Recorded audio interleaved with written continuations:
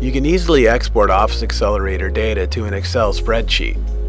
From the Office Accelerator phone book, search for the list of contacts that you'd like to export. From the Tools menu, select Export Address List. Select comma separated with header for the file format. Select the specific fields that you'd like to export, then click the Start button to select the destination folder and name for the export file.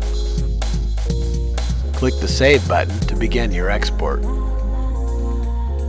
When the export is complete, navigate to the directory where you exported your file. Right-click on the export file and select Open with Excel.